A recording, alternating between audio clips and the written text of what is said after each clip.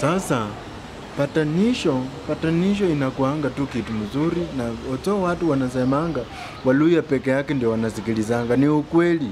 Wacha tuseme ukweli, tu ni ukweli. Sisi ndio tunasikilizanga patanisho.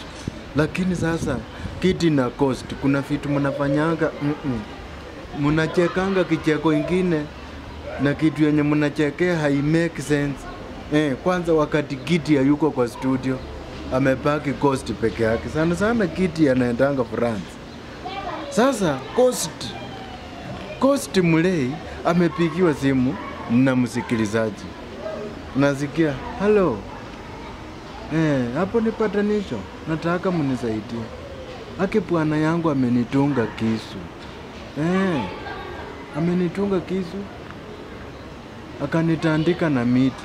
Hiyo ni story ya kuona huruma kama presenter na ukonsole listener. Umuingize box. Lakini Gidi ana receiving hiyo simu ati. Bwana yako amekutunga na kisu.